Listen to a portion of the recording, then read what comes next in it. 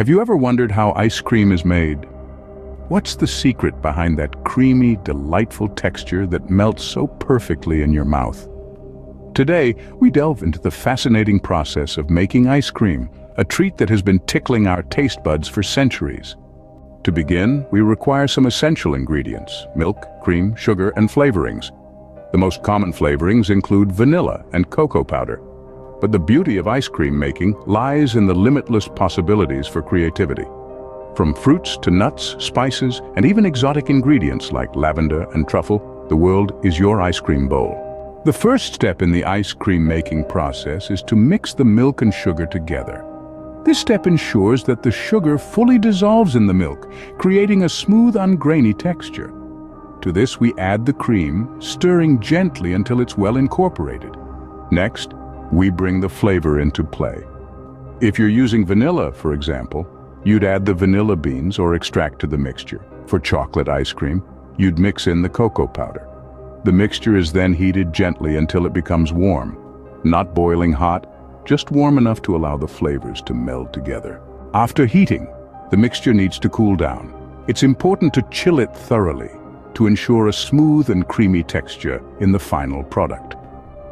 This is where patience comes into play. The mixture should be refrigerated for a few hours or even overnight if time allows. Once the mixture is well chilled, it's time for the most exciting part of the process: churning. Churning introduces air into the mixture, which gives ice cream its soft, light texture. Back in the day, this was done manually with a hand-cranked machine. But today, electric ice cream makers do the job effortlessly. The mixture is poured into the machine and churned until it thickens to the consistency of soft-serve ice cream. Finally, the almost ready ice cream is transferred to a lidded container and put in the freezer to harden.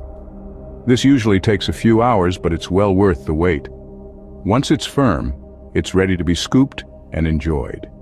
In summary, making ice cream involves several steps: mixing the milk, sugar, cream, and flavorings, heating the mixture gently, cooling it thoroughly, churning it to introduce air, and freezing it until it hardens. Each step is crucial to achieving that perfect, creamy texture we all know and love. So, the next time you enjoy a scoop of your favorite ice cream, remember the process that goes into creating that little piece of heaven. And who knows, maybe you'll be inspired to try making your own ice cream at home. After all, there's a certain joy in savoring a treat that you've made yourself, especially when it's as delectable as ice cream.